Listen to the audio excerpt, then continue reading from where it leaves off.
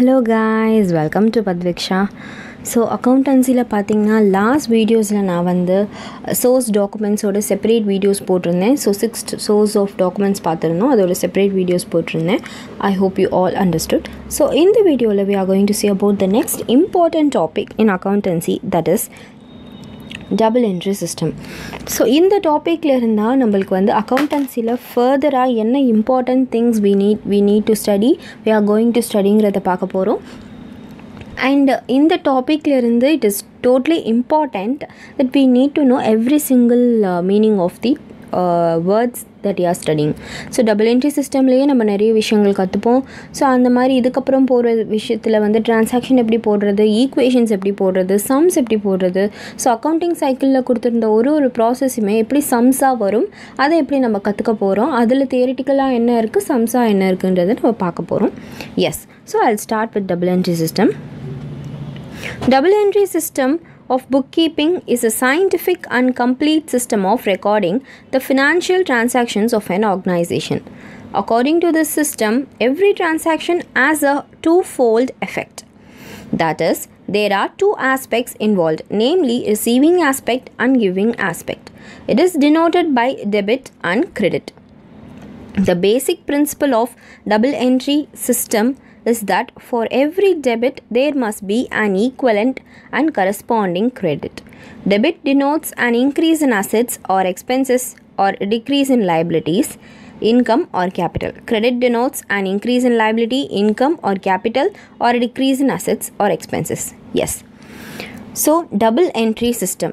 Number first unit la பார்த்தோம். Like வந்து ஒரு ஆஸ்பெக்ட் கான்செப்ட்ஸ் ஆஃப் அக்கௌண்டிங் பார்க்கும்போது டூயல் ஆஸ்பெக்ட் கான்செப்ட்ஸ் பார்த்தோம். So dual aspect கான்செப்ட்லேயும் we have seen that for every debit transaction we have a corresponding credit transaction ஒரு line பார்த்தோம்.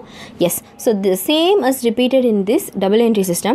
Dual aspect கான்செப்டும் double entry சிஸ்டமும் same தான். And இந்த double entry system அப்படின்னா என்னங்கிறது ரொம்ப important. So இப்போ நம்ம டிரான்சாக்ஷன்ஸ் ரெக்கார்ட் பண்ணுறோம் அப்படின்னா எல்லா டிரான்சாக்ஷன்ஸ்க்குமே என்ன பேசிக்கான திங்னா பையிங் அண்ட் செல்லிங். ஸோ ஒருத்தங்க பை பண்ணால் ஒருத்தங்க செல் பண்ணுறதுனால ஒருத்தங்க பை பண்ணுறாங்க, ஒருத்தங்க பை பண்ணுறதுனால ஒருத்தங்க செல் பண்ணுறாங்க. ஸோ அதுக்கு மீனிங் என்னென்னா giving and receiving. So giving aspect, receiving aspect. So ஒரு கம்பெனியில் வந்து கிவராக இருந்தாங்கன்னா ஒரு பர்சன் வந்து ரிசீவராக இருப்பாங்க. ஸோ ஒரு கம்பெனி டிரான்சாக்ஷன் போடும்போது ரிசீவிங் அண்ட் கிவிங் ரெண்டு ஆஸ்பெக்ட்லேயும் டிரான்சாக்ஷன்ஸை ரெக்கார்ட் பண்ணுறது ரொம்ப இம்பார்ட்டண்ட். அதை பற்றி தான் இந்த டபுள் என்ட்ரி சிஸ்டம். ஸோ அதுதான் சொல்லியிருக்காங்க, every transaction has a two-fold effect. That is, ரெண்டு ஆஸ்பெக்ட்ஸ்மே எப்படி சொல்கிறாங்கன்னா receiving aspect and giving aspect. அந்த ரிசீவிங் ஆஸ்பெக்ட், கிவிங் ஆஸ்பெக்ட் தான் என்னென்னா டெபிட் அண்ட் கிரெடிட். ஸோ இந்த டெபிட்டை நம்ம டிஆர்ன்னு சொல்லுவோம், கிரெடிட்டை நம்ம சிஆர்ன்னு சொல்லுவோம். இந்த டபுள் என்ட்ரி சிஸ்டமில் வி ஹாவ் பேசிக் ரூல்ஸ். அந்த ரூல்ஸ் நம்ம போக போக படிப்போம். அந்த ரூல்ஸ் வச்சு தான் இந்த சம்ஸே நம்ம போட போகிறோம். ஸோ அந்த ரூல்ஸை வந்து நம்ம இன்னும் நல்லா ப்ராப்பராக படிப்போம். அண்ட் அந்த ரூல்ஸோட நேம் என்னென்னா golden rules of double entry system R golden rules of accounting. இந்த கோல்டன் ரூல்ஸ் ஆஃப் அக்கௌண்டிங் எதை பேஸ் பண்ணினா இந்த டூ ஃபோல்ட் எஃபெக்டை பேஸ் பண்ணி தான் அந்த கோல்டன் ரூல்ஸ் ஆஃப் அக்கௌண்டிங் இருக்குது. எஸ், அந்த கோல்டன் ரூல்ஸ் ஆஃப் அக்கௌண்டிங் என்ன சொல்ல வருதுன்னா every debit there must be an equivalent and corresponding credit. So எல்லா debit டிரான்சாக்ஷன்ஸ்க்கும் there must be an equivalent credit transaction. So credit transaction நடக்குதுன்னா receiving aspect நடந்திருக்கு, debit transaction நடக்குதுன்னா giving aspect நடந்திருக்கு. So that is the main thing. S, so இங்கே வந்து என்ன சொல்லியிருக்காங்கன்னா debit என்ன டினோட் பண்ணுதுன்னா increase in assets R expenses. So நம்ம சொத்துக்கள் இன்க்ரீஸ் ஆகும். டெபிட் டிரான்சாக்ஷன் நடந்திருக்குன்னா என்னென்னா we will be the giver. So நம்ம அக்கௌண்ட்டில் டெபிட் ஆச்சுன்னா நம்மளுக்கு செலவுகள் இருக்கும், நம்மளோட அசெட் இன்க்ரீஸ் ஆகும்.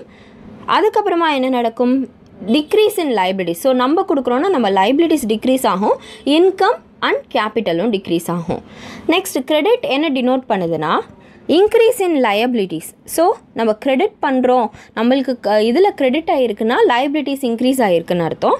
அண்ட் இன்கம் ஆர் கேபிட்டல், நம்ம அக்கௌண்ட்டுக்கு பணம் வருதுன்னா என்னென்னா இன்கம் வருது, கேபிட்டல் வருது, அப்புறம் நம்மளோட அசட்டும் நம்மளோட எக்ஸ்பென்சஸும் குறைஞ்சிருக்குன்னு அர்த்தம். அதுதான் வந்து கிரெடிட். ஸோ இந்த டிஆர் அண்ட் சிஆர் தான் இந்த பாக்ஸ் கொடுத்துருக்காங்க. ஸோ என்னென்னு பார்க்கலாம். TR is abbreviation of arbitrate the Italian word, and debere, the Latin word, meaning debit. Hence, though there is no R in the word debit, it has been abbreviated DR based on Italian and Latin words having R in these. So, adibret and debere அதை base பண்ணி தான் டெபிட்னு எடுத்திருக்கோம். அதனால தான் வந்து டெபிட்டுக்குன்ற வேர்டில் TR and கிரெடிட்டுங்கிற வேர்டில் CR நம்ம எடுத்திருக்கோம்னு சொல்கிறாங்க.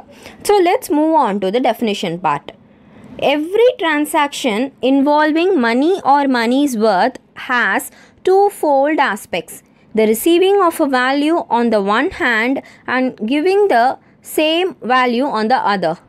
This twofold nature in all transactions must be recorded in the books, and this gives rise to the term double entry bookkeeping. So, எல்லா மணிஸ் worth டிரான்சாக்ஷன்ஸ்க்குமே ரெண்டு ஃபோல்ட் ஆஸ்பெக்ட்ஸ் இருக்குது. அந்த ரெண்டு ஃபோல்ட் ஆஸ்பெக்ட்ஸ்னால் நம்ம ஆல்ரெடி பார்த்த மாதிரி த receiving aspect in the one hand and the giving aspect in the other. So அந்த மாதிரி சேம் வேல்யூக்கான ரெண்டு ஆஸ்பெக்டையும் நம்ம ரெக்கார்ட் பண்ணுறது தான் வந்து இந்த double entry book keeping system. So next இந்த டெஃபினேஷன் கொடுத்தது பார்த்தீங்கன்னா முன்ரோ அண்ட் பால்மர் கொடுத்துருக்காங்க. நெக்ஸ்ட் டெஃபினேஷன் பார்த்தீங்கன்னா ஜேஆர் பட்லிபாய். இது வந்து நம்ம ஆல்ரெடி புக் கீப்பிங்கோட டெஃபினேஷன் கொடுத்தவர். So, every business transaction has a twofold effect, and that it affects two accounts in opposite directions, and if a complete record is to be made of each such transaction, it is necessary to debit one account and credit another account. It is this recording of twofold effect of every transaction that has given rise to the term double entry. So, இவங்களும் அதே தான் சொல்கிறாங்க. எல்லா business டிரான்சாக்ஷனுமே ரெண்டு fold effect இருக்கணும். So அது எப்படின்னா ரெண்டு பக்கமும் இப்போ கொடுக்குறவங்களுக்கும் அது அஃபெக்ட் ஆகணும், வாங்குறவங்களுக்கும் அஃபெக்ட் ஆகிற மாதிரி இருக்கணும். அண்ட் இதுதான் வந்து ஒரு கம்ப்ளீட் ரெக்கார்ட் ஆஃப் டிரான்சாக்ஷன் நடந்திருக்கிற மாதிரி. என்னென்னா debit account and credit account ரெண்டுமே வந்து ரெக்கார்ட் பண்ணுற மாதிரி இருக்கணும். It is a recording of டூஃபோல்டு. So டூஃபோல்டுனா ஒரே டிரான்சாக்ஷனுக்கு ரெண்டு என்ட்ரி இருக்கணும். ஸோ இப்போ ஒரு டிரான்சாக்ஷனுக்கு மீனிங் என்னென்னா, இப்போ நான் கம்பெனியில் இன்வெஸ்ட் பண்ணியிருக்கேன் அப்படின்னா அந்த டிரான்சாக்ஷனுக்கே வந்து ரெண்டு எஃபெக்ட் இருக்கணும். ரெண்டு எஃபெக்ட்னா ரெண்டு account effect ஆகிருக்கணும். So debit account, credit account. So அதுக்கு பேர் தான் சேம் வேல்யூக்கான ரெண்டு ஆஸ்பெக்ட் இருக்கிறது தான் receiving aspect and giving aspect. So அதுக்கு பேர் தான் double entry. So, this is the meaning and double entry system. இந்த double entry systemல ரொம்ப இதுக்கு மேலே நம்ம கற்றுக்க போகிறது பார்த்திங்கன்னா ரொம்ப இம்பார்ட்டண்ட்டான thing debit and credit. So இந்த டெபிட் இந்த கிரெடிட் வந்து நம்ம ரொம்ப இம்பார்ட்டண்ட்டாக கற்றுக்கணும். இதுக்கு மேலே வரக்கூடியதுக்கு வந்து டெபிட் கிரெடிட் வச்சு தான் டிரான்சாக்ஷன்ஸே இருக்கும். ஏன்னா வந்து ரிசீவிங் ஆஸ்பெக்ட் கிவிங் ஆஸ்பெக்ட் தான் வந்து அக்கௌண்டிங்கோட விஷயமே. ஸோ அதனால் இது ரொம்ப இம்பார்ட்டண்ட் இந்த டெபிட் அண்ட் கிரெடிட் மீனிங் எல்லாம். So if you guys have any doubt, please do comment. So debit and credit இன்னும் நல்லா எடுக்கணும்னா நான் கண்டிப்பாக I'll post in next videos. Yes, next பார்த்தீங்கன்னா principles and advantages இதை வந்து நான் next videosல post பண்ணுறேன். Until then, bye.